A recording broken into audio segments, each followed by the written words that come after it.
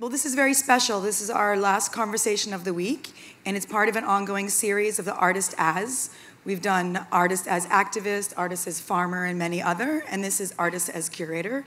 I'm very proud to introduce Ulrich Obrist of the Serpentine, and it's his idea of this conception, so welcome. Thank you.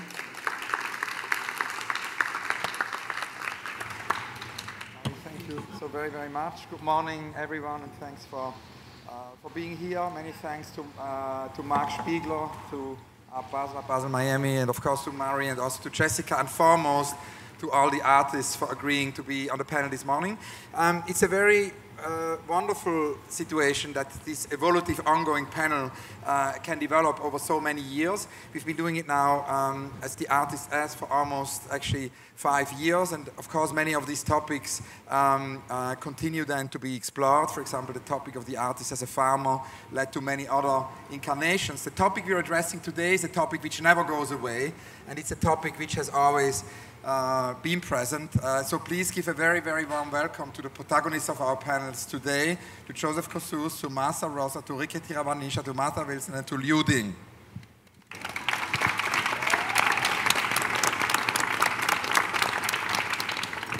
And it's a topic which never goes away because it's very much in the center of what exhibition making is, that actually many of the key exhibitions are often and have been curated by artists. And it's fascinating to see, if we look, for example, at Bruce Altschuler's now 2-volume history of exhibitions, where he visits what he considers to be the most important exhibitions of the 20th century, how many of these shows are actually either curated or co-curated by artists. And for me, being born in Zurich, obviously there's always been, Dada and the Cabaret Voltaire, which, as Martha Wilson pointed out in a lecture recently, only lasted 5 months, but changed art history.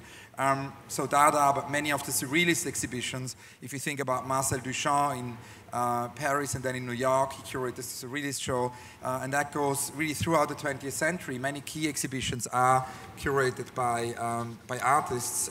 It's not only exhibitions, it's also collections. If you think about Warhol's raiding the Icebox, and we obviously going to address both the idea of exhibition curating and collection curating by artists. But it goes actually further back than the 20th century. And it's interesting that we can go back as far as Courbet, because French painter Gustave Courbet was very frustrated by his lack of recognition from the Academy, which was the only way for an artist to earn credibility in 19th century France. The style favored by the Academy involved the use of large canvases for important subject matter, such as historic or also mythical scenes. Courbet did not abide by this hierarchy of values. His large-scale painting, Burial at Ornans, had shocked audiences in 1851 by showing the humble residents of his hometown in a manner normally reserved for the social elite. So in 1855, Courbet submitted a similarly radical canvas, an allegorical portrait of himself entitled The Artist's Studio. The Artist's Studio was rejected by the Academy, and in response, Courbet decided to take matters into his own hands. He erected a temporary structure near the Salon and installed 44 of his paintings in it, calling his exhibition a pavilion of realism. Courbet's self-mounted exhibition inaugurated the modern period in painting, in which the artist, rather than his patron or her patron, became the protagonist of art. Equally importantly, Courbet helped to free the public exhibitions from the sole authority of the state. Within 10 years, further revolts against the hegemony of the Academy occurred. Protests by artists led Napoleon III to mandate that rejected artists be allowed to show at the center and actually at the other of the official exhibition hall. This led then in 1863 to the Salon des Refusés, which showed the works of artists including Paul Cézanne, Pierre-Auguste Renoir, Camille Pissarro, and also Édouard Manet, who had been refused from that year's official exhibition. The exhibition features some of the century's most celebrated works, including, of course, Manet's Déjeuner sur l'herbe. So as you can see, there is really a very, very long history of this topic of the artist as a curator.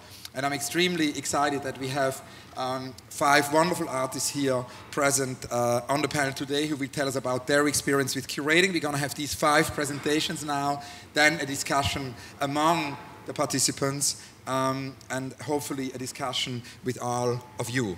We will start with Joseph Kosuth, and actually Joseph and I had a conversation the other day in London at the Royal Academy where we discussed his curating of exhibition, of course also curating of collections, the exhibition at the Brooklyn Museum, something in his work actually curating from the very beginning of his work in the 60s. So please give again a very, very warm welcome to Joseph Kosuth.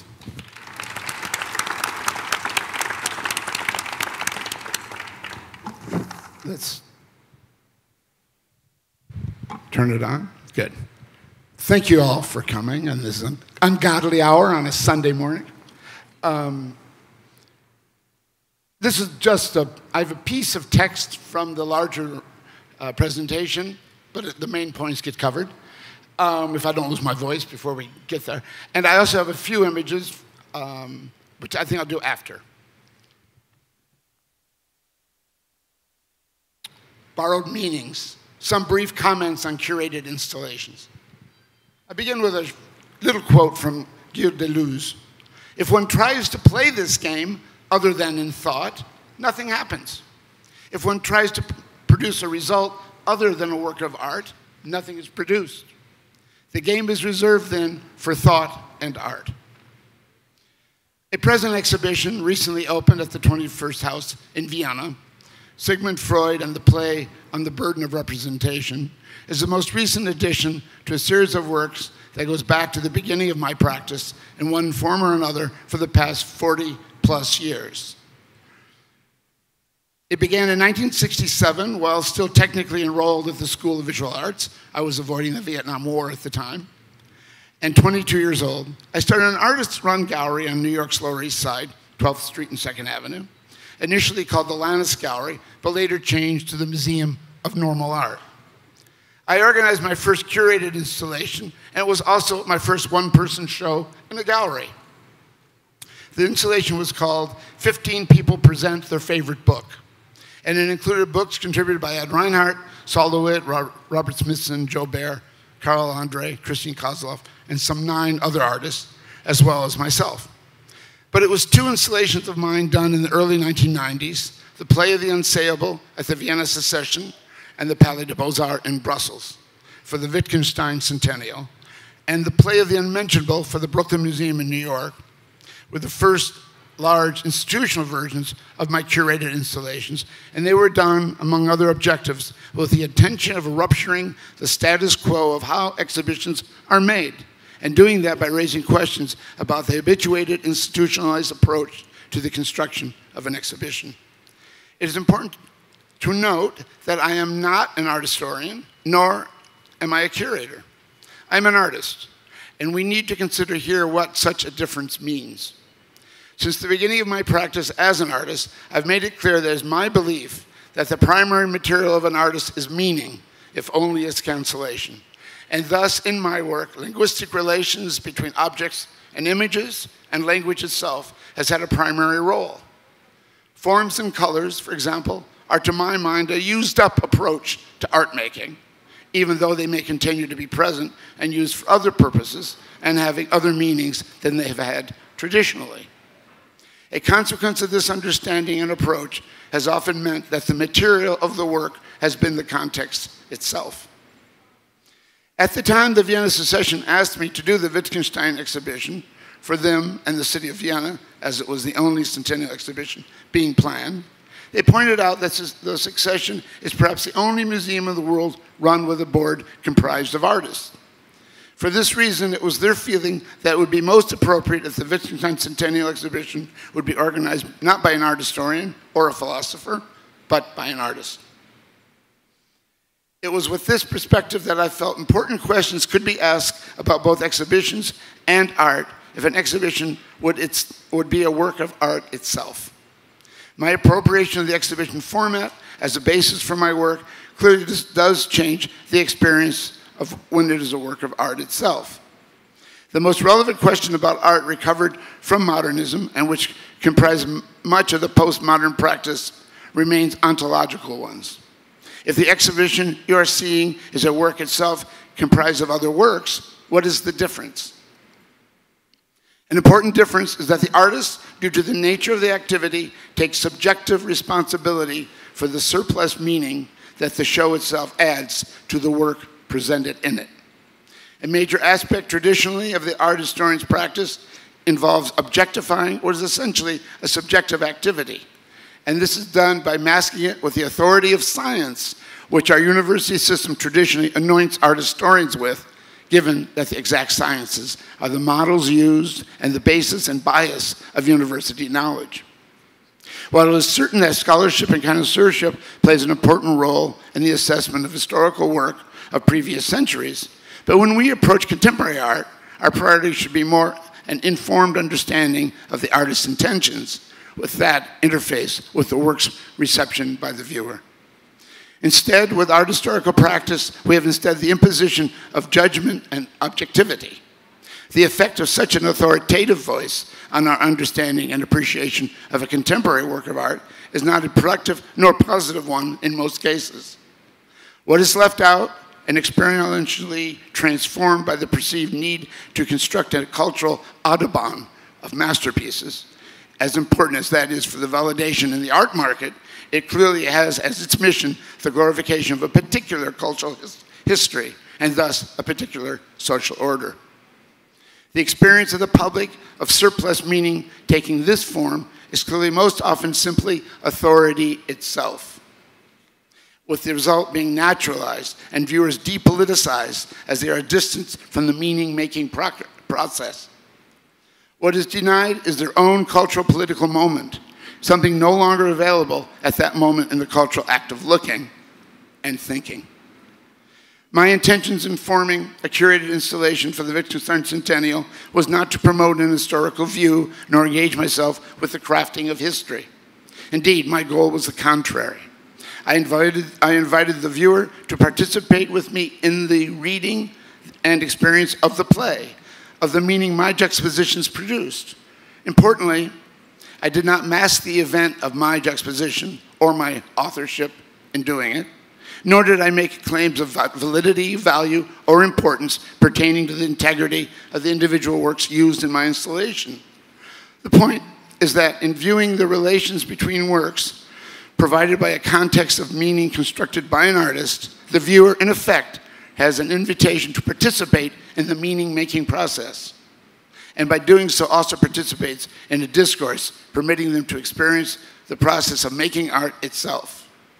Keep in mind that rather than eclipsing the integrity of works by the individual artists, I was told by many viewers of both the Wittgenstein and the Brooklyn installations shows that experiencing works put in play as I did in my curated installations articulated difference in a way which made the individual works as works by specific individuals more visible rather than less, and articulated the terms upon which each individual work was made for each artist.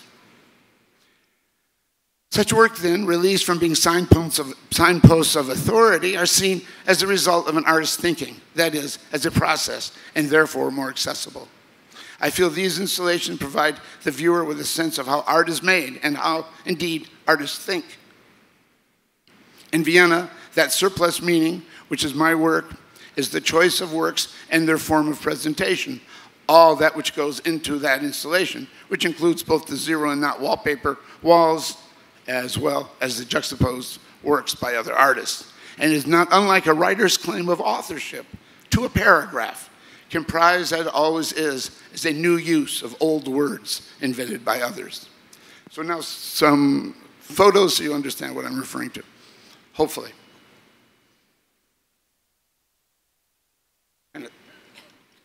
Kind of small, isn't it?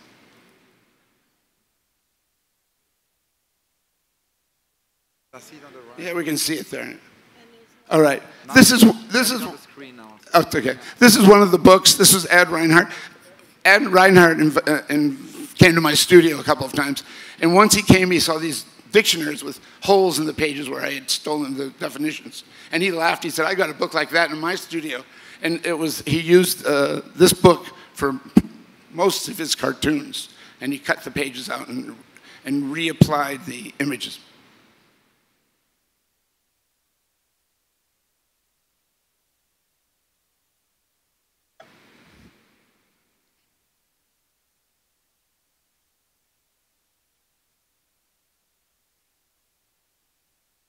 In the history of all these shows, there was only one artist who insisted that their work was removed, and that was Carl Andre, who said, if you're doing it, it's conceptual art, and I want nothing to do with it. Nice. Good old Carl.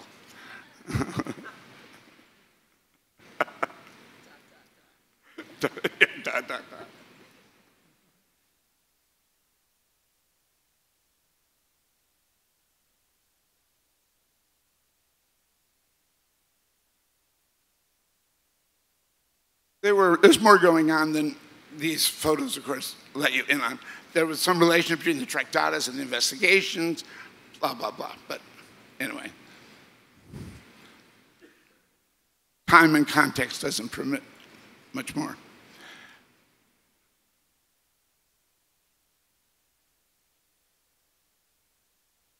This show then traveled to Palais de Beaux-Arts in Brussels, which was about 2.5 times larger space. I found out what museums go through borrowing. If you don't have a collection, it's very difficult to borrow a work from a museum that does have one, because they know you'll never loan them anything. So I had to call up people and twist arms. But I've done that before.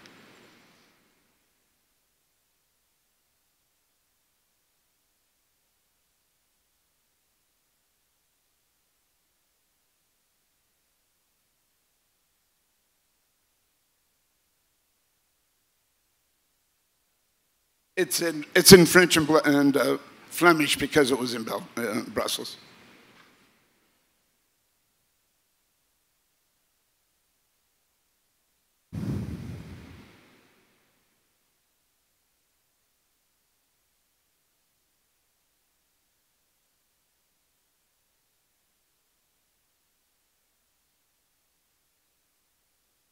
Normally, the Brooklyn Museum did these exhibitions of contemporary art where you would bring in a sculpture and plunk it in the lobby. And I said, can I do anything I want? And they said, sure. So I went into the collection and pulled out things showing that history is very much the texture, the problematicity of cultural activity. And a lot of this stuff was very much. This show and the show in Cincinnati are credited with getting the Republicans that realized that, in fact, it was impossible to enforce some of the recent laws they had put through.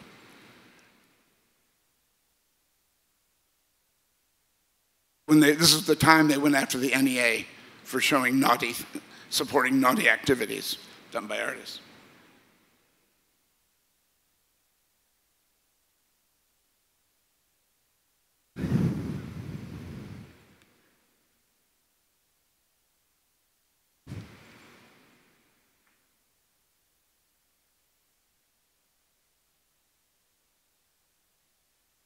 So this is the current show. It just opened, when was it?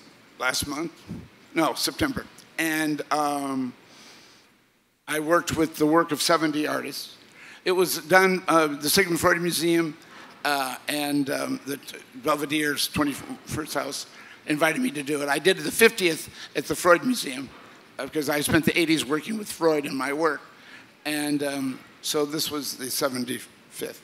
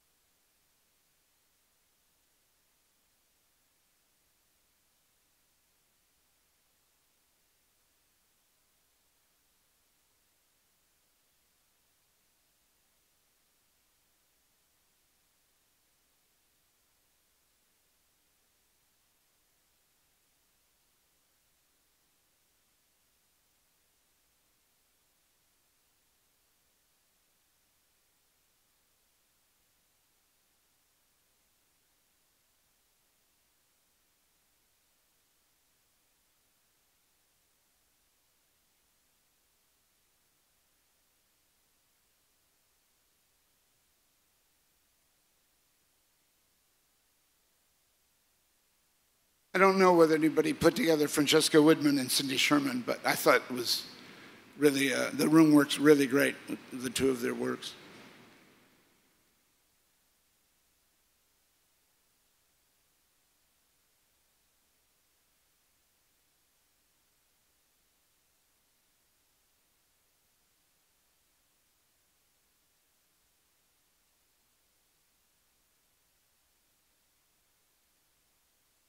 You worked on Freud, of course, because there was the earlier Freud Museum, so it's an ongoing.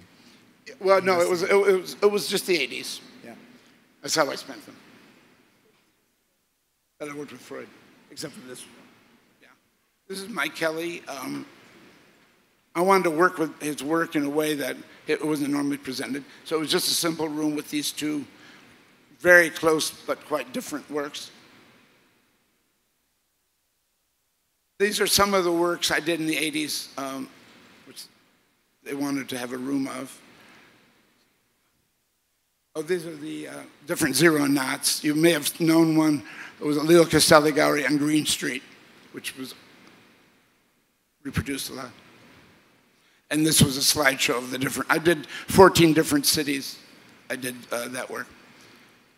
And this is the collection. I run a foundation at Sigmund Freud Museum in which I invite artists to contribute works related to Freud.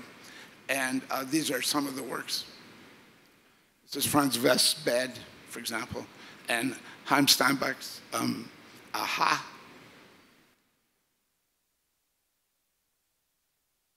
The Shoe of Sherry Levine, Ilya Kabakov. And then these are works of mine from the 80s, from the Freud work.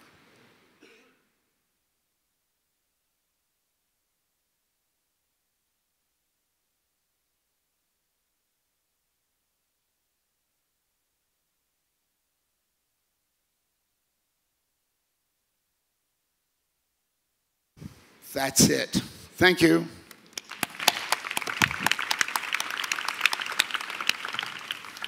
Joseph, thank you so very, very much, and many, many questions to then explore in the later conversation. I remember in '89 I was a student and went to Vienna actually for a week, visiting your show there every day, and it was very much what Deleuze Guattari said about Mille Plateaux. There was not a way to read that Wittgenstein book. One could see it every day differently. And you know, '89, we had last year the panel here with Simon Gaste on 89 Plus, and that sort of whole idea of '89 being the year where Tim Berners-Lee invented the internet, it being the year, he called it Inquire at the beginning, which is interesting in terms of inquiry. It's also the year where the GPS was invented. It's the year of the fall of the Berlin Wall. It's the year also of the invention of GPS, and very importantly, it's also the year of If You Lived Here. And that leads us to our next speaker, to Martha Rosler.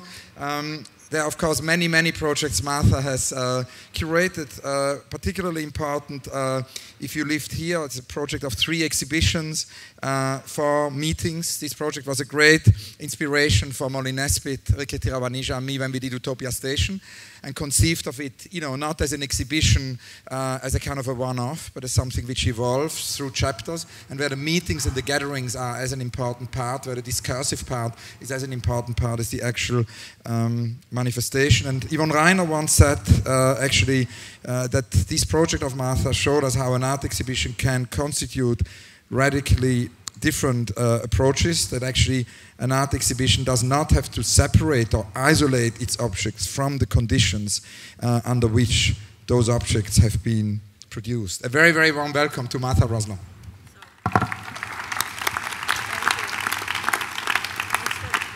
Thanks. It's on? Okay. Thanks for coming. It's sort of the middle of the night for me, and it's sort of panic-stricken. Is this? Give it a try. Just the green one. Oh. Okay. I'm not a curator. I don't actually think that most things that people call curating are curating. I'm certainly interested in being an organizer of various things, including exhibitions, but I didn't say one day I'm going to do, you know, I'm going to organize stuff. I was invited by Dia to have an exhibition in conjunction with their sort of sticking their toe into the water of the real world, from being the high modernist white man boutique place that they were, which was lovely, but a little bit nerve-wracking, especially since they had a really terrific series of discussions, which were popular in the art world at that time, to have public meetings with artists and so on,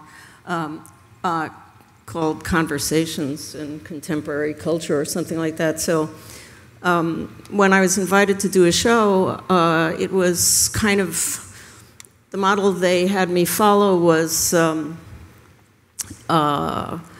that they thought I would follow was based on something that I did in Colorado, which was a very large exhibition called Fascination with the Game of the Historical Hollow Leg, which was about war, nuclear war in particular, in Colorado, NORAD, Cheyenne Mountain, where we had our bombers constantly. If you've seen the movie War Games, you know that the war room. So I proposed a show on homelessness, which was a word that suddenly appeared at that time. This was 1988, I guess. And it was the onset of the neoliberal effort to recapture cities for propertied elites, and therefore the mass eviction of people in cities around the world.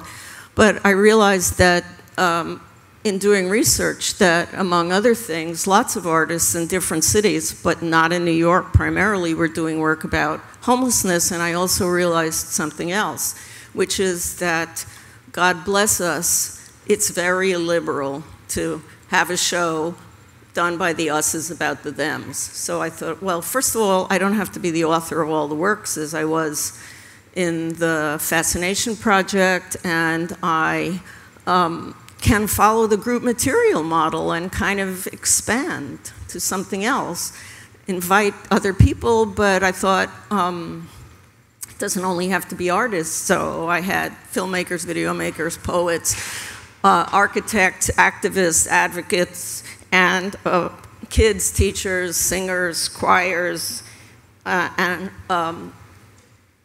homeless people. It seemed so obvious. So I worked with this group, the Madhausers, who kind of still exist, which is a self-organized group of, I guess, young architects and postgraduate designers working mostly in Atlanta to put together huts for homeless people, but as a way of getting them involved in first housing, but also social services. And with this group called Homeward Bound, that's what they call themselves, they did a 100+ day vigil in City Hall Park the preceding summer, and I had quite a number of meetings with them, and we kind of decided on the course of some of the events. The Madhausers came up and they built some huts. When the media discovered this, we certainly didn't say this is in conjunction with an art show, because that was really irrelevant. So I decided that part of the problem of what I was calling the liberal approach was to have a show on homelessness. Homelessness is a condition, but it's not, I mean, it denotes a condition, but really we're talking about a process here. So I thought, okay, so there should be work about contested housing and people's fight to save their housing. And then I thought, but what about architecture and urban planning, because this is part of the same. I mean, this all seems very obvious now, but I think in 1988 and 89, it was a little hard to work one's way through to these thoughts. I'm just protecting myself by saying that. So I thought then, okay, so we'll have an evolving exhibition, sorry. And then I thought, that's not going to work, because people will go, they'll see it and say, I saw it, and they won't see, you know, why would I think people would return? So we divided it into 3 shows, Homefront, Homeless, and City Visions and Revisions, and they were organized according to the thematic material involved.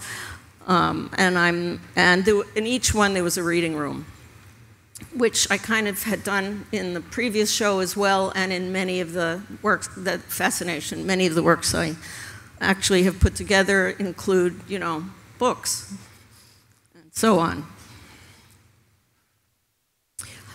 A little note, I love Dia, but they took this photo, see that couch, see that rug, see that coffee table. There was a TV set there. When the photographer came, he removed the TV, and I said, well, the TV, that's a TV installation. And he said, yes, but TVs are ugly. So that's 1989. This is the interior of the reading room, and these are just some of the artists, some of the photos, some of the installations, and I apologize for not giving them their due, and I see they seem to be slightly cut off. That's Homeward Bound. They call themselves Homeward Bound Community Services because they actually wanted to offer community services both within and outside the homeless population, and they wanted an office in the gallery, so they're in their office in the gallery, and some of those people are not members but friends because it was a friendly group. This is a meeting held we built a shelter in the homeless organization. This is one of the huts, and each of the 3 shows had a motto.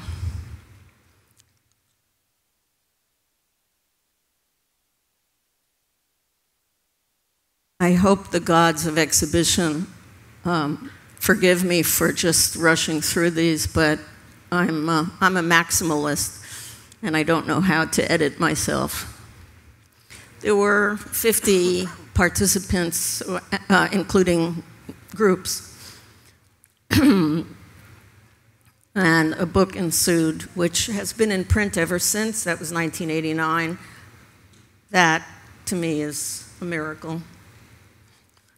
And other versions have appeared in other places, all of which had some component that was local because I wouldn't do it otherwise, and then the archive circulated under the auspices of eFlux. And there were also local events. This is Utrecht, Casco, and La Verena,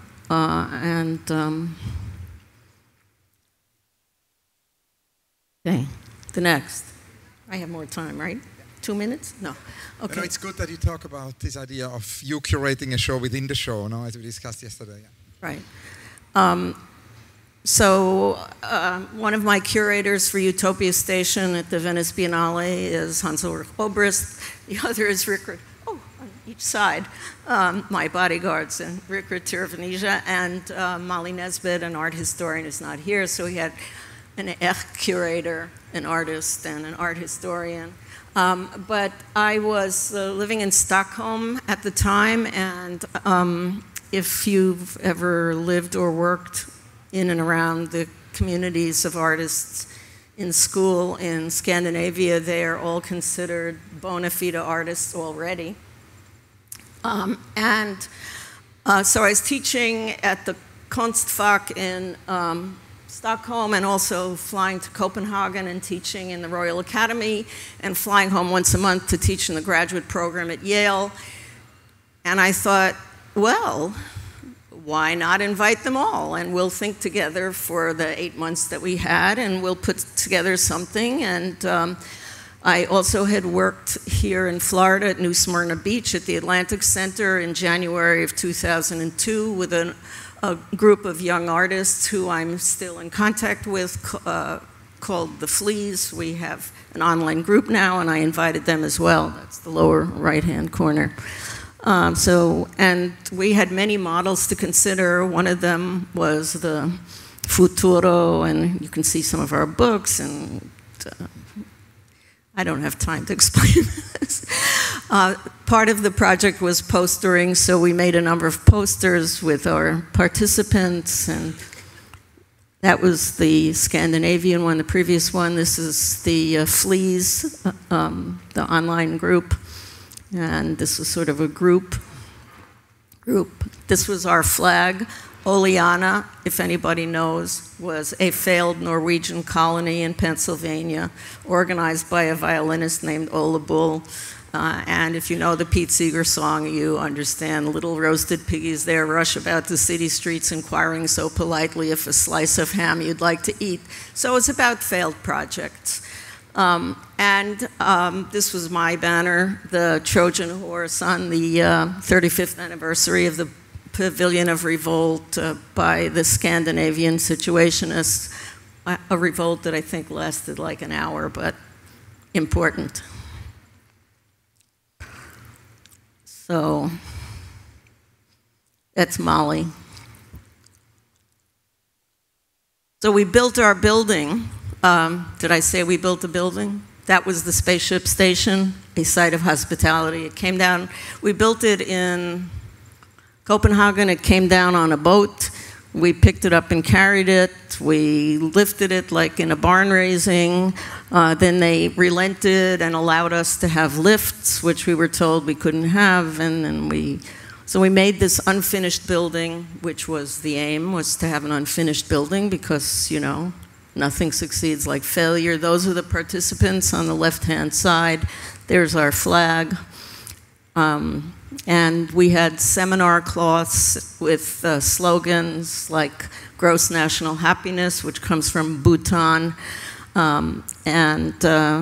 We did a newspaper with several issues. That's the mobile office on the right. Follow Oleana was our meetings for the newspaper. We did Snicker Gladya cutouts for the building. And this is our building. We also, this is the Fleas banner in the beautiful future, in our beautiful future with the Pache flag. This is the interior. We had lots of hosted projects other than our own.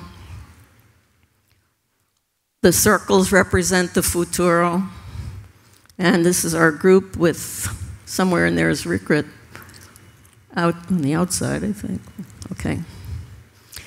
The next is 2011, proposed Helsinki garden at the Singapore Biennale in 2011. It was a very cold February. I was sitting in Grumpy Cafe with the snow heaped up, emailing to women I didn't know in Singapore, where it was, of course, 85 degrees Fahrenheit and very humid, and organizing, would you like to be in an exhibition on to do a community garden at the old airport in Singapore. And this was the Helsinki garden. As we know, it's a different climate entirely. Of course, this was my metaphor for the idea of the traveling exhibition, the ship of art. It was very hard to capture the project, but we had many, many meetings with one of the first women I contacted said, "Only women?" I said, well, "Why, you want to work with men?" She said, "Yeah." I said, "Sure." So what's the problem?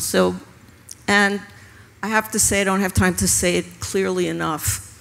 It turned out in this fantastically neoliberal place, all labor is done by completely unprotected workers from other countries in Asia. And that's the guy in the prince's yellow shirt. And everyone was very friendly and helpful, but all the work, sorry. These are some of the participants. The one on the right is migrant workers, housemaids who are actually given a day off, which many are not, migrant ecologies.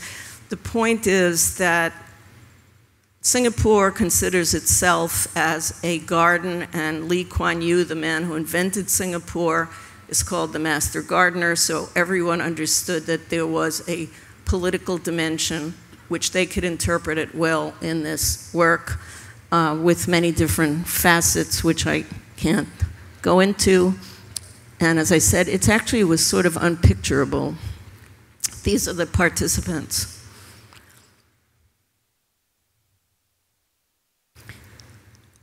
That's a map of Singapore down there. Whoops, I think I showed that. And the last, and I hope you'll forgive me if I'm going too long, is a project in Warsaw, Poland, called How to Succeed in the New Poland, which was a series of public meetings on, as it says, gender, housing, labor, debt, artists, environment, and industry, which we actually was called by the participants How to Succeed Through Coal. Immigration, which is in-migration and out-migration. What should we put in the new Jewish museum, which was a very fraught issue. Gigantic building, the core exhibition organized by Barbara Kirschenblatt-Gimblett, but the place sort of like, okay. And should there be a Polish colony on Mars, or its national identity?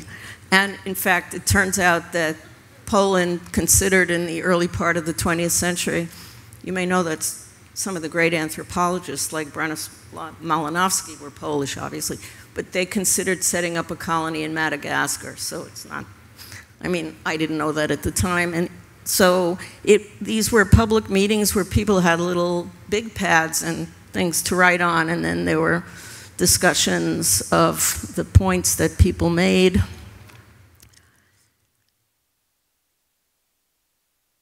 That's How to Succeed Through Coal, and that's it. Martha, thank you so much.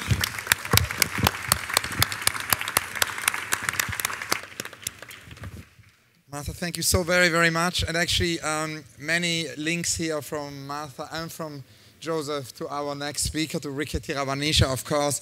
Looking at Martha's garden, it made me think of the land and Rirkrit's curatorial endeavor of the land, which in a similar way grows over time. And when actually the projects we've been looking at, Martha's If You Lived Here, and many of Joseph's also earlier show, like the Secession show, happened at that time. Rirkrit was working for Joseph Kosuth in the 80s in New York. Rirkrit has...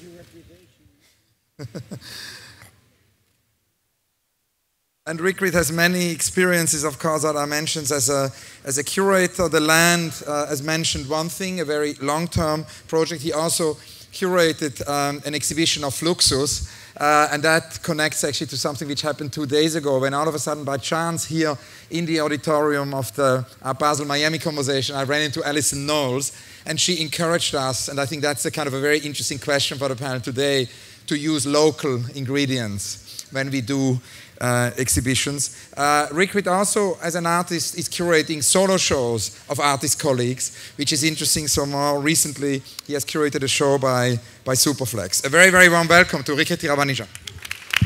Thank you. Hello. Thank you. Well, it's amazing to be sitting on Sunday morning with your heroes around you. And so I'm very grateful to be here on this panel. I was told this was going to be a kind of free-flowing conversation, so I didn't bring any slides. So we'll just free-flow from here. I guess the thing about, and just what you saw with Joseph and Martha, and you'll see with Martha, I mean, I kind of grew up looking at what they've been doing. And I guess as a young artist, I certainly try to, you know, learn a lot from both their success and their mistakes, right?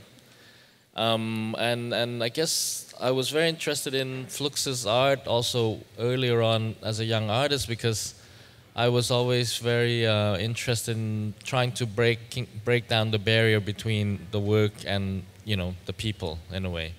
And so one of the earlier situations that I was involved with in not so much curating, but I was kind of invited by the curators to install the exhibition. And in that request, I kind of like made a score, which was to defer the whole exhibition installation to the audience. So as people arrived to the exhibition, they were given a little basket which had a little typewritten things on it, which says, you know, walk around the room 5 times and go home. Or take a white glove and pick a piece of art and install it. And and this was done in a space called Hall Walls up in Buffalo, which was, I guess, one of these outpost artist-run spaces, which was quite important at that time, and I'm not sure how they're doing now. But so this was kind of like one of the my early involvement with this idea of, in a way, curating or being part of curating situation. Yeah, and of course the audience participated. They got to handle very expensive, cheap art, which was a kind of contradiction for what we would think of as the idea of Fluxus, which was something that was important for me to try to play out. And of course there were other things that you could really handle and abuse and use. And so it was a kind of early relationship to the idea of trying to get, in a way, the audience, to be very participatory with the work of art itself. Now I went to art school in Canada, and Canada in the early 80s, there wasn't a lot of, in a way, commercial structure to support the art. And so a lot of the artists themselves had to self-organize and make their own spaces. So when I went to school in Toronto, there were spaces called YYZ and Mercer Union and some other spaces like that, which was quite important and influenced me a lot, because this was a space. These were spaces that you could see exhibitions, but you also got to have dialogues, real dialogues with the artists themselves who were in the exhibition. And this has always been something that I think had a great deal of influence on me. And of course, when I went down to New York, there were spaces like Franklin Furnace, where Martha Wilson will probably talk about, and Artist Space, and White Columns, Collective for Living Cinema. So these were all like spaces ran by artists and people who were making art themselves. And I kind of was, I guess, maybe, embedded into, back of my head about the fact that as artists, we have to kind of take care of ourselves. And we have to take care of what we have to say, and probably better that we say it ourselves than to have someone else speak for us. In that sense, so and in that relationship, I think to be an artist who curate, for me, it's kind of like part of the same activity, as I don't separate the two ideas, right? And I don't actually think about it as curating. So maybe when we look at how Joseph installs his exhibition, I mean, it's always about playing with that situation or questioning that situation, or to question the institution of the structure itself, right? And so I think those have always been important to me. And then, say perhaps like 10 years ago, I after having worked a lot and been fairly well established, I returned back to Thailand, and going home, and realized that when I went back to Thailand that I wasn't so much interested in making exhibitions for people to look at, because I didn't find that the work I was doing, or what I thought what I was doing in the West, was so relevant to, let's say, the possibility of who was going to look at the work or the audience there. So I just started to got myself involved with some local artists and young artists. And I realized that, again, kind of very similar to, Canada in the 80s, and, in Thailand, even at the present, there is no real established kind of institution or structures that would support artists. So I decided to work with younger artists to kind of make our own space. And we actually started off making our own magazine. And in this relationship, I would say I'm more of a facilitator than a curator, or I'm the guy who cleans the platform and support the platform that other people can work on. And in that relationship, I think it's kind of a open-ended curation. It's never been kind of too determined, but it was more about the will of the people who would participate in that sense. Recently, I was asked by a group of artists, and this group of artists, I think called Superflex in Copenhagen, have worked a lot with this idea of self-organize and the idea of self-determination and the idea of like rights and in a way the process of what becomes privilege and what isn't. And I think I've worked with them and they've come to Thailand and have a very close relationship. So we're always in discussion. And I guess when they asked me to curate a part of their retrospective, I decided to curate all the works that had been rejected. So it was a kind of like everything that had been either rejected by the institution or had been requests or basically lawyers came and said to them, you can't make copies of Lacoste. You have to, you have to destroy them. So I decided to make a kind of a retrospective of all these things that were basically removed, and which then was just left with shadows. So you had a big space of just the shadows of the idea of the work, and they had made a project for the British Museum, which was a guided tour of the museum through the perspective of a cockroach, and it was very successful in the British Museum, Science Museum.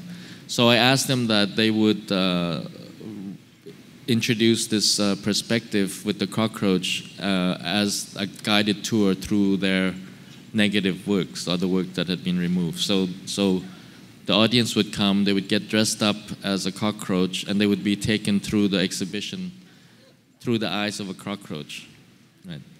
So those are kinds of things that I've been working with. And I think I'll just kind of leave it for now, and we can, yes. Just a subtext to what you said.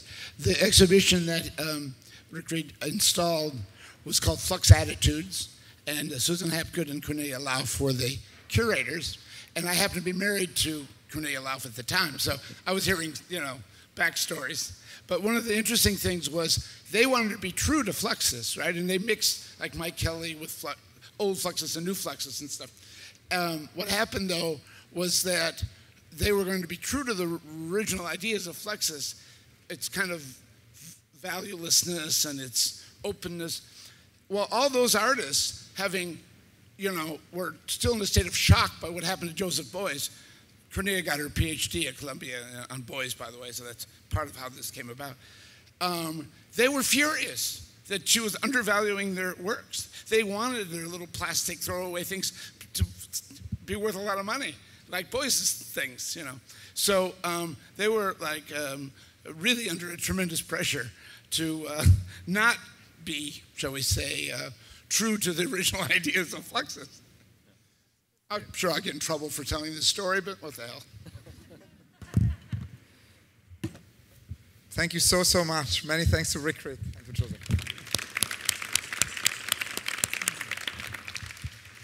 Now, there's many things, of course, we can pick up also later. I thought it was very fascinating, the idea also of the solo show or the monographic show. Now, what you said about Superflex, because if you look at, for example, besides Bruce Altschuler, another recent anthology on exhibition history is Jens Hoffmann's books of, memorable exhibitions of the last 20 years, which he just did. And there is a whole chapter on the artists as curators, as artists. And, categories include, of course, artists curating collections from involving Warhol's Raiding the Icebox, or Joseph's Brooklyn exhibition. It involves self-organized shows in a way like the freeze show of Damien Hirst in '88, where sort of a whole generation gets visible, a sort of a peer group curating, one could say.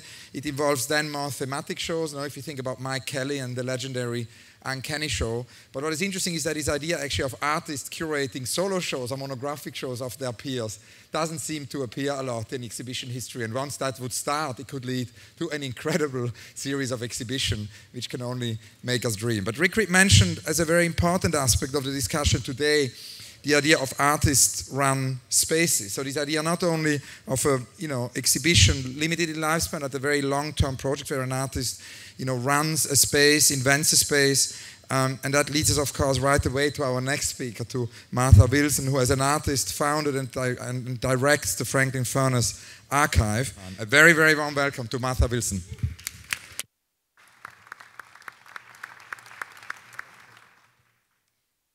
I am here today because Lucy R. Lepard curated me into an exhibition, which I happen to have in this book. It's, the backstory is that I was actually on the faculty of the Nova Scotia College of Art and Design because I was teaching English to art students who did not wish to read. Lucy came to town and saw what I was doing, and she said, yes, this is art, and yes, there are women all over the world who are doing similar kinds of art. And she put me in a show.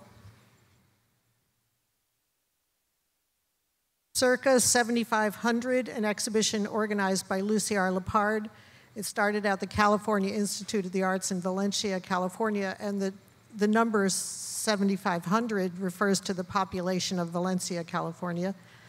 Participating artists, let's see, Jackie Apple, Alice Aycock, Jennifer Bartlett, Agnes Dennis, Nancy Holt, Poppy Johnson, Nancy Kitchell, Pat Lash, Rita Myers, Adrian Piper.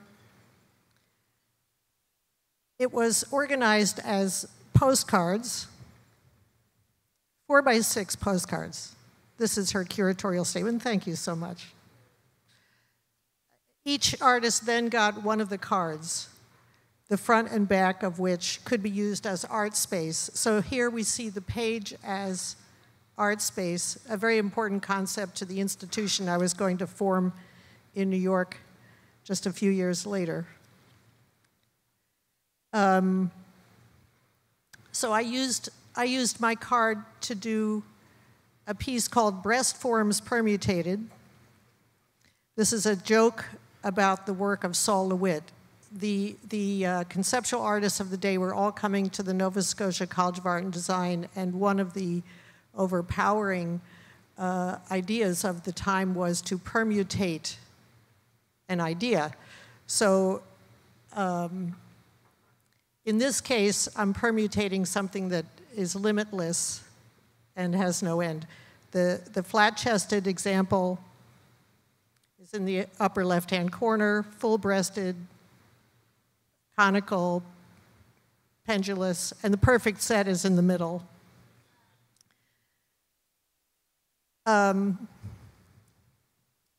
I thought it was performance art. I thought what I was doing was performance art, and it ended up looking like text and image. See if I can find one of them. It ended up looking like text and image, and it remains so, although when I moved to New York, so part of the story is that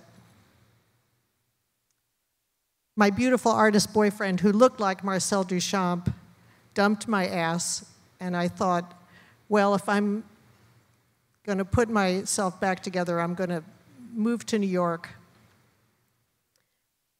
The reputation of the feminist community outside of New York was that these women were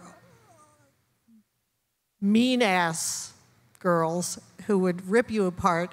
And when I got to New York, I found out I made the best friends I've ever made in my life. There was nothing but an effort going on to create community. There were consciousness-raising sessions. We were talking to each other. We would allow each other to talk and not shut each other up. It was a moment when the definitions of feminism and what the heck is feminism were being formed. And at the same time, the information show had occurred. Kynaston McShine did a very important show at the Museum of Modern Art in 1970. It was the information show, works of art that were text-driven, concept-driven. I moved to New York. I'm doing these little publications. I took them uptown to the Museum of Modern Art bookstore and said, well, will you sell my publications? The manager of the store said, look, lady, your publication costs $5, but it's going to cost us $5 to do the bookkeeping, so the answer is no, we're not going to sell your artist book. Artists were also doing street works. They were doing stuff on street corners, or they were doing temporary installation works. Barbara Kruger would put up a giant-ass poster on the wall overnight. And the uptown community was not really paying attention to what the downtown art scene was doing. There were some examples of efforts. There was a projects room at the Museum of Modern Art. I mean, there were some efforts being made, but basically the uptown scene was ignoring what was going on downtown.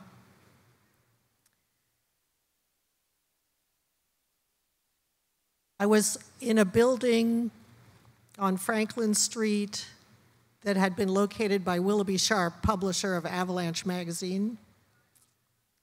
It had bookcases in it because it had been a ship chandlery.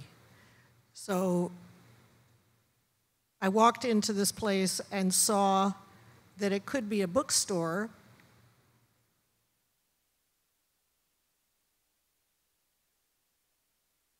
But I knew I didn't want to get in bed with Willoughby Sharp, so I incorporated separately. And however, Willoughby, when I told Willoughby Sharp that I was going to call it the Franklin Stove, he said, no, you must call it Franklin Furnace. He was absolutely correct. That's how Franklin Furnace got its name.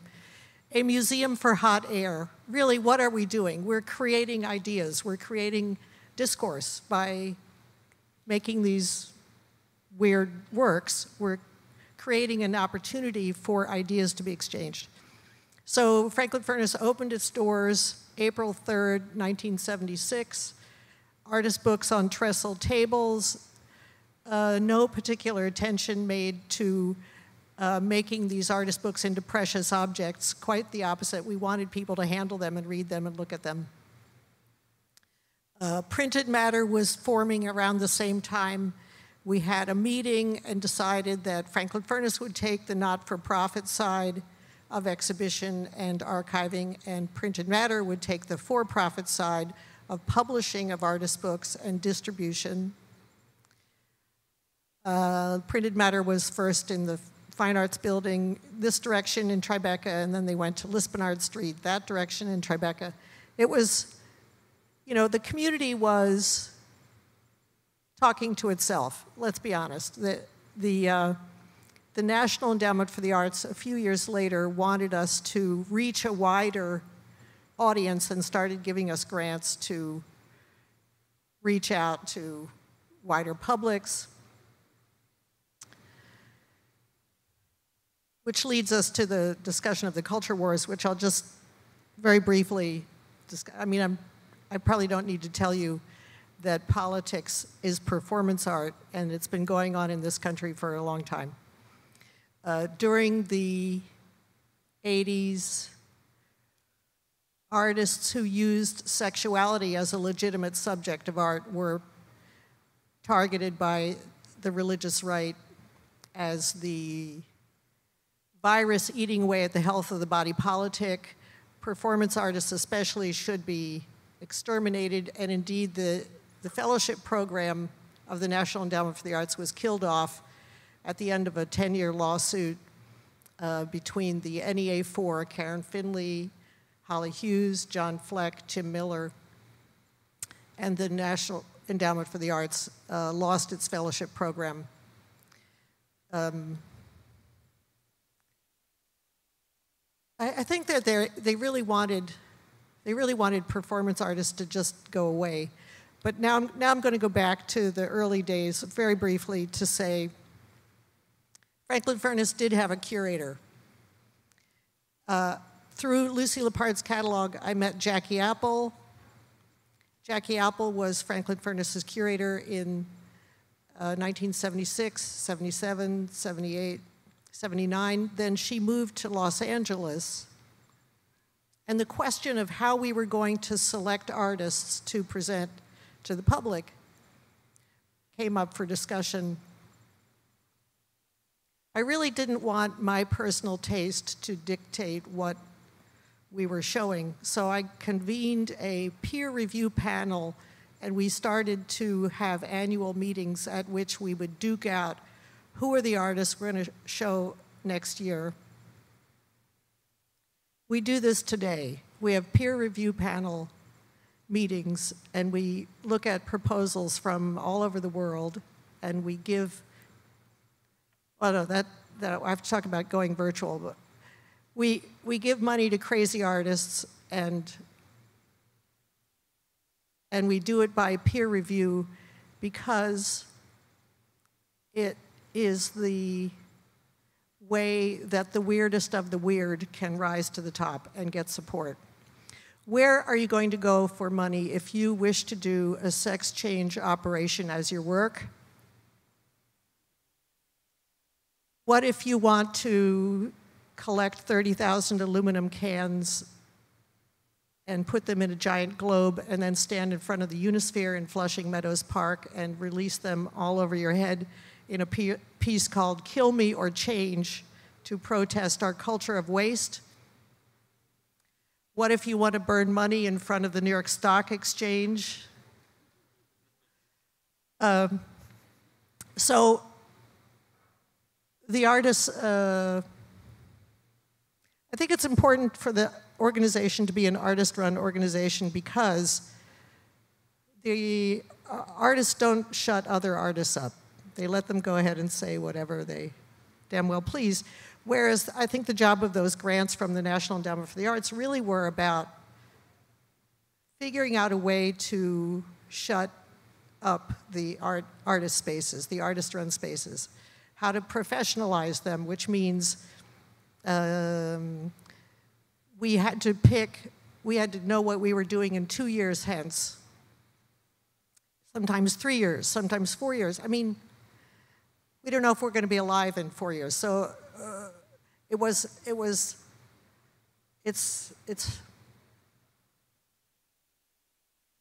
going back to the culture wars. Okay, so at the end of the culture wars, the board of directors, on which Joseph Kosuth served, and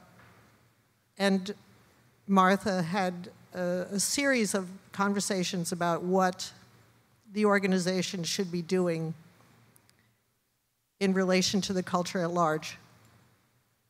And we decided to go virtual.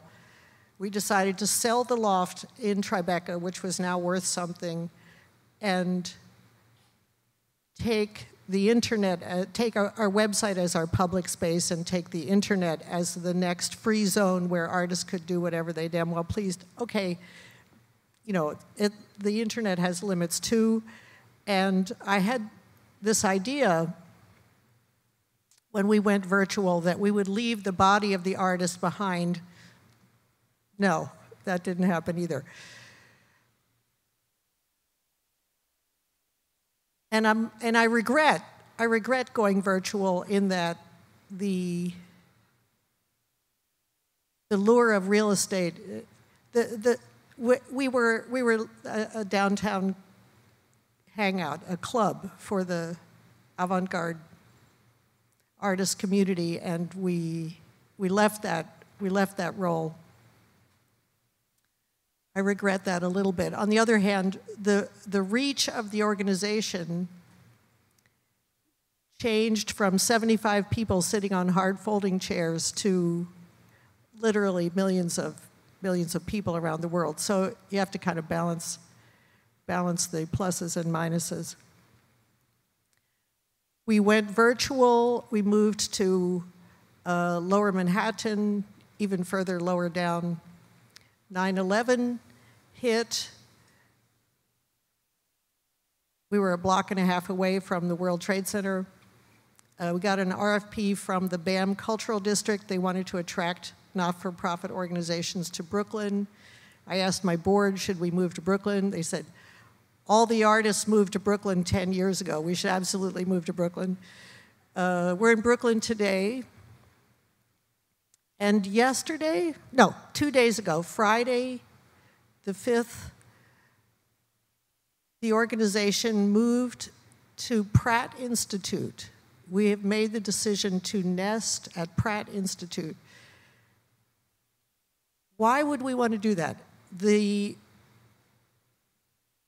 cultural influence that a small artist-run organization can have by embedding itself inside a larger educational edifice and inside of art history is very great. And one of the things that's been sitting on my shoulder for years and years is that Martha is Franklin Furness. Oh, this is Martha Wilson, she is Franklin Furness. If we are an artist-run organization and we have had cultural influence, but now we are embedded inside a larger educational institution, Martha could move to Brazil and Franklin Furness would be okay.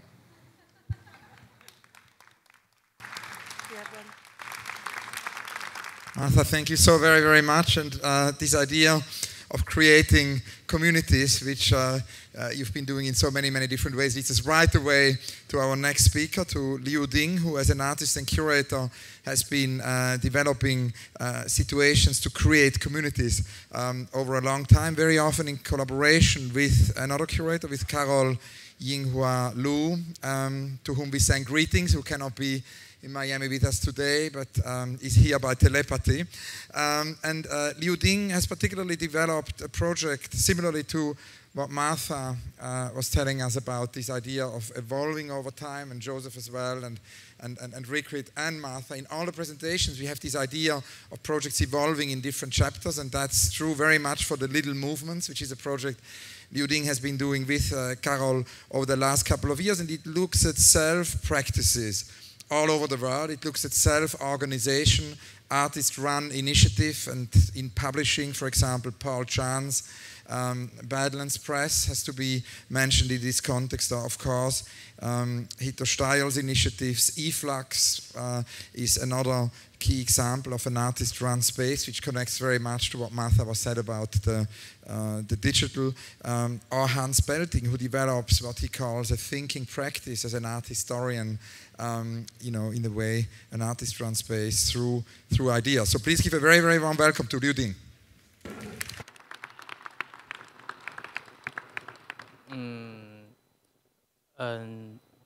谢谢大家。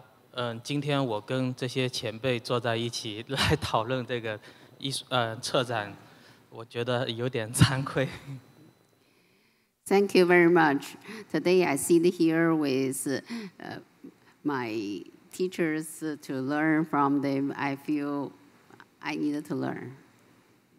同时也谢谢关小姐为我做这个翻译。 Also, thank you, Ms. Guan, for my interpreter. 其实刚才前面的四位前辈已经分享了他们很多关于艺术家还是策展人和他们自己实践的这个生涯。Earlier, 4 teachers has expressed their ideas, their experience, and their practice in the curator and the artist life. 但在我参加这个论坛之前，我还没有非常仔细的想过艺术家和策展人的工作。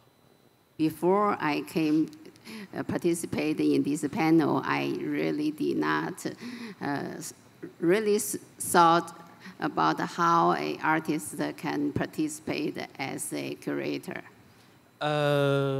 我刚才坐在这里看着他们在分享这个工作，我突然想到我自己做的第一个展览和我自己策划的第一个展览是我自己的一个个展。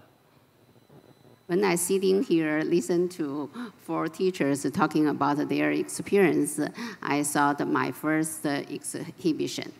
那个时候我大概21岁，我决定自己成为一个艺术家，我就自己组织了一个我自己的个展。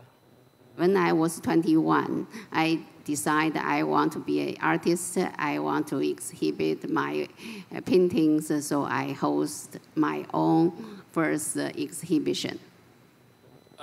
当我做完那个展览的时候，我突然想到，展览可能是一种语言。After I finished my exhibition, I realized that the exhibition can be a language. 之后我就组织了很多我的朋友的展览。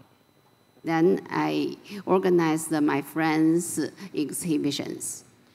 其实，在2000年左右，对我有一个影响非常大的一个人，他也是我的一个代理我的一个画廊家。In 2000, there was a very 对我有影响很大。influenced me very much, a person who influenced me very much, who is also a curator. 画廊家 A gallist. 他叫汉斯，是荷兰的一个画廊家。He is a galleryist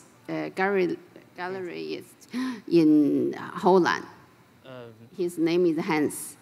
他也在北京。He was in Beijing. 他给了我很多鼓励，希望当他知道我对这个对其他艺术家有兴趣的时候，他给了我很多鼓励，让我鼓励我去做其他艺术家的展览。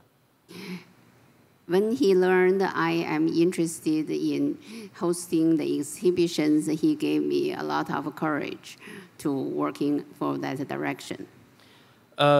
同样也是这些展览的策划，这些展览也伴随着我自己的个人实践，就一起在我的工作里面。Organize the exhibitions for other artists is also part of my self-practice. 到了2009年的左右。In 2009. 我开始决定和我的太太一起做展览。I 她是一个策展人。I decided to start my wife. I decided to start with my wife to do the exhibitions together. She is also a curator. 当时在08年、09年的时候，在中国的艺术界是一个非常热闹的时候。In 2008 to 2009, Chinese artists world is very active. 同样在全球的艺术行业里边，也是非常热闹。At that time, the global artist field is very active as well. 同样经济危机也开始了。At that time, the financial economic downturn started. 在中国这个时候也开始了美术馆的热潮，新建美术馆的热潮。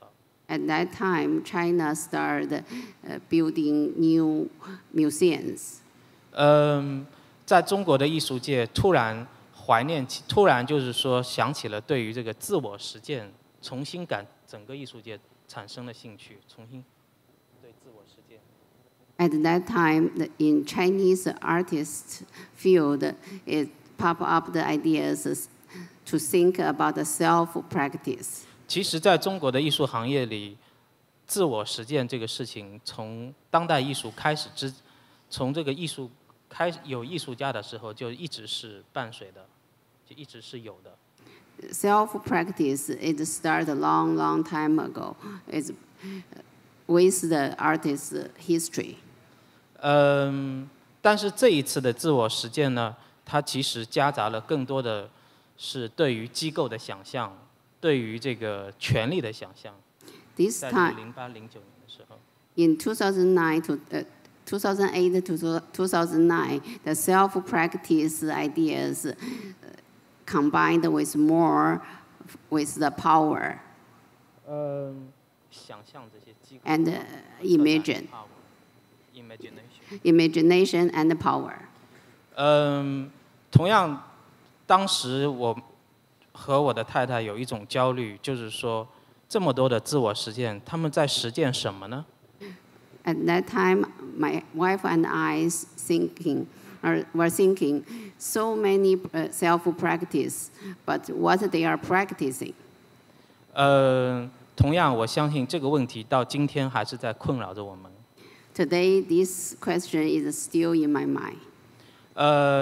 这个时候我们开始决定试试看做一个展览。So we decide we are going to have an exhibition. 我们开始组织了一个展览，就是刚才汉斯提到的，叫“小运动：当代艺术中的自我实践”。It's called a Little Movement in Contemporary Art Self-Practice. 这个展览其实主要讨论的是，在我们第一次展览的时候，展现了17个实践。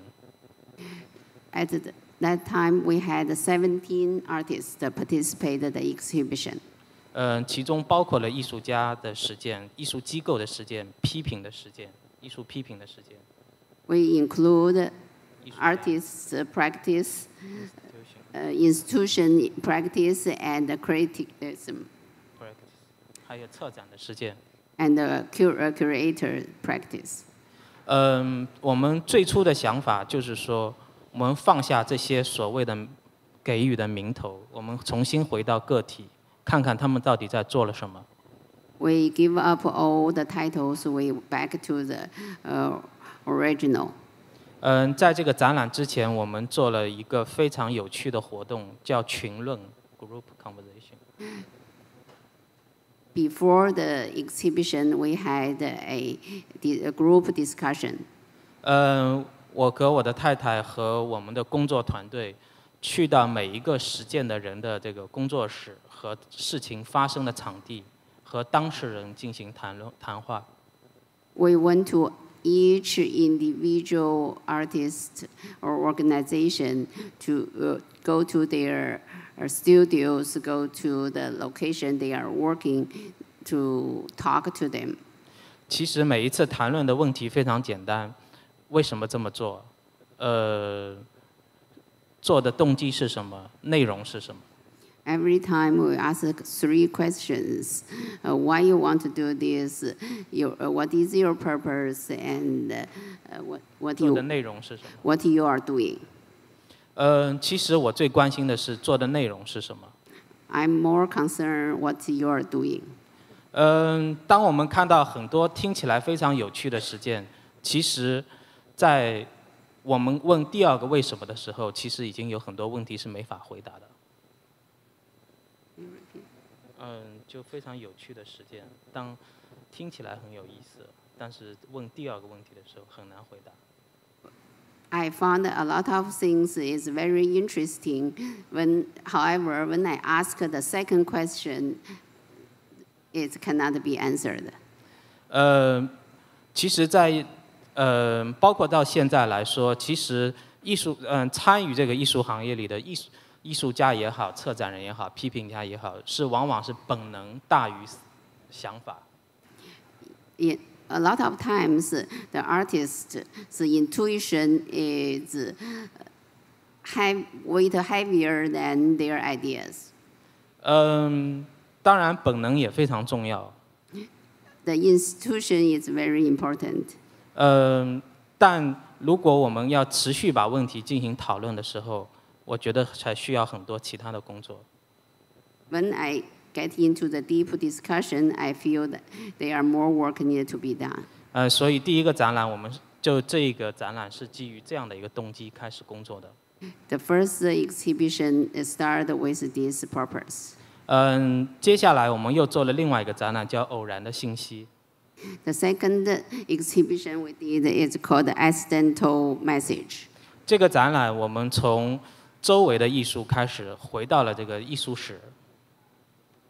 We start from 周围的 the peripheral art back to the art history.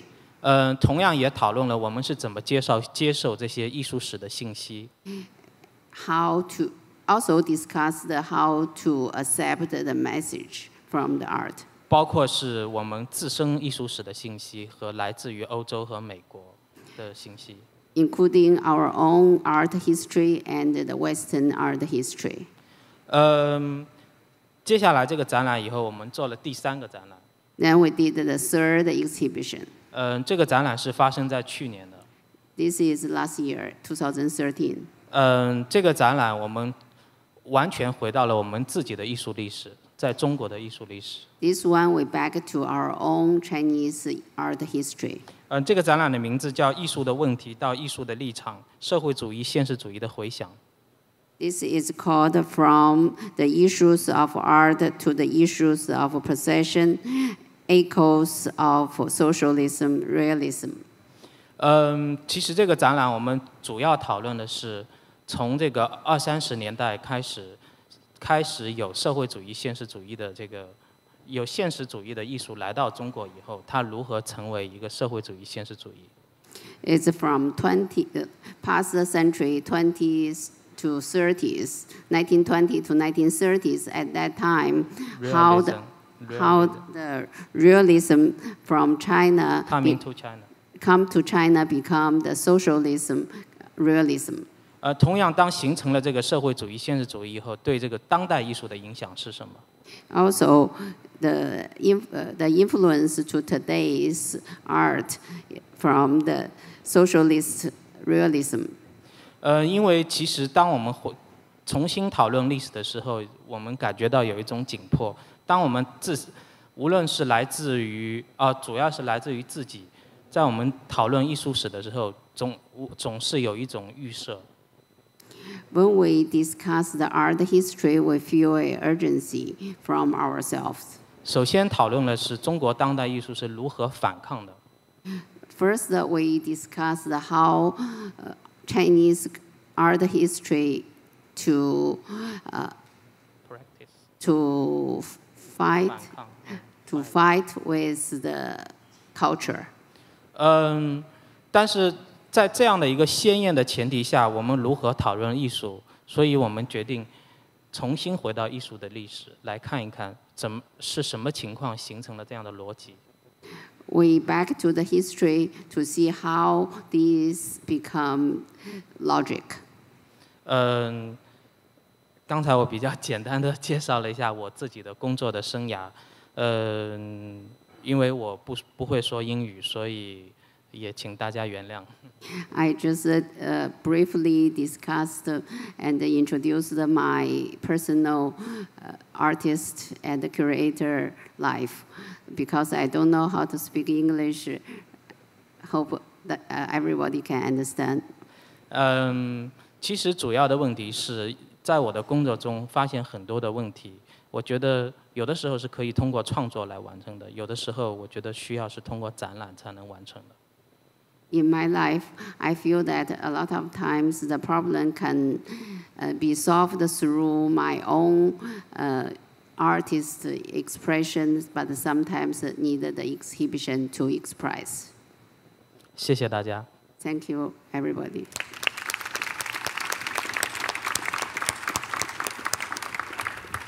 Thank you very, very much. Now, for logistical reasons, and as there was a late start of the panel, we cannot take questions. However, what we can do is that you have the speakers here, and I think you can ask if there are urgent questions individually, those questions to the speakers. Many, many thanks to Ding, to Joseph, to Martha, to Rirkrit for their extraordinary presentations, and thank you all for being here. Thanks a lot.